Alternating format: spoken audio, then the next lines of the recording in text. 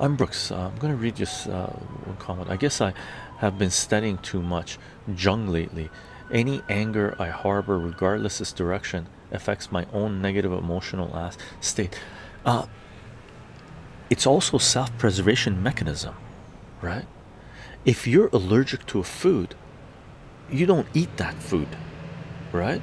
You don't keep on trying it and saying, I am going to be zen with this food and I am going to eat this food that I am allergic to. No, you're going to fucking not touch that food because that food might kill you, right? Stupid people might kill you, right?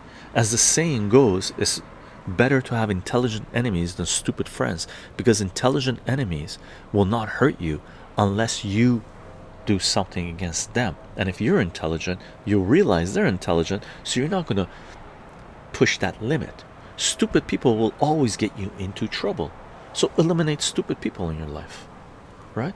If someone doesn't understand free speech means free speech, they're stupid. Get rid of them, right? Get rid of them.